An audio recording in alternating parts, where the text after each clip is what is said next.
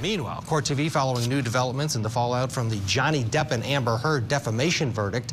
Heard is now facing a new lawsuit, this time in federal court by her insurance company.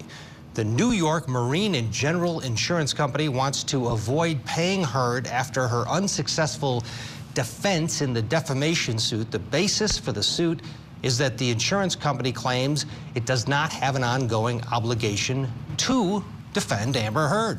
Heard's team is currently navigating how the actress will pay for both the millions she owes Johnny Depp in the defamation judgment and her legal fees for the trial and the appeal. The insurance company does not want to pick up the tab for either one. Let's talk about it with federal trial attorney and litigator Alexis Rosenberg in Sarasota, Florida, and Vonda Sargent, who's a former prosecutor. She's in Seattle, Washington. Alexis, to you first on this one. The insurance company basically is saying two things. First of all, that Amber Heard lost the case and the jury came to the conclusion that she willfully was in error. And the other part of the equation is that they didn't get to help out. Here's a quote from them saying basically, California Insurance Code 533 provides that an insurer is not liable for a loss caused by the willful act of the insured.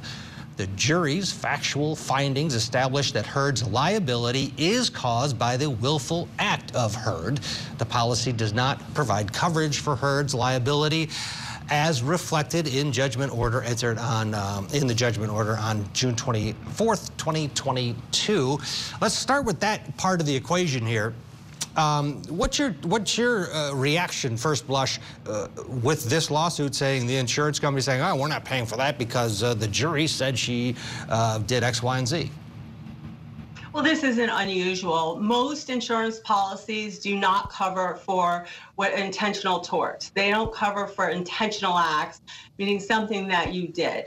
So that isn't unusual for them to go back, as well as the policy, because it's not just the statute that you brought up, but insurance policy is a legal contract. So the provisions and what is contained in there is going to govern what they have to pay and don't have to pay.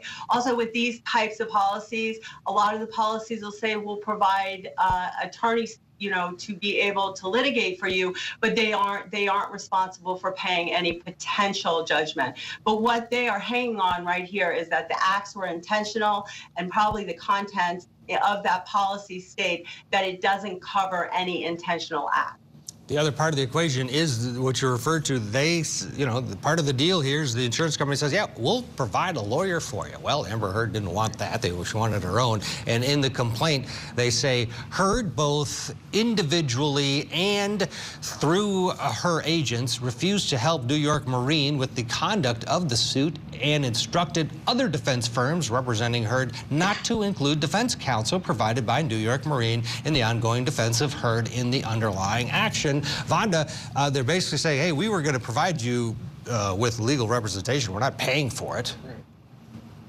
Right. Amber Heard made a very poor tactical error there.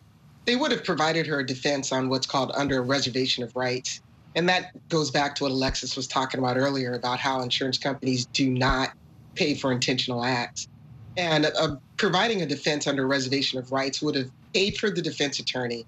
If they would have lost, the result would have been the same, and that is we're not going to pay for your intentional acts. The difference is they would have had an opportunity to participate in the defense, and it would have been an easier argument for Amber Heard to make, to have them then continue to pay for the appeal in this case. But because Amber Heard shut them out of having any opportunity to provide a defense, she's kind of stuck in the water in this case.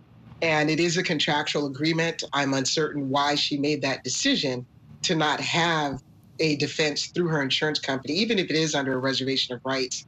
It was just a poor tactical error, and it seems to be consistent with what's happened in this case on her side just throughout. So, yeah. The saga continues. Johnny Depp, Amber Heard, and you got the Juror 15 scenario, all of it still taking place. But right now we want to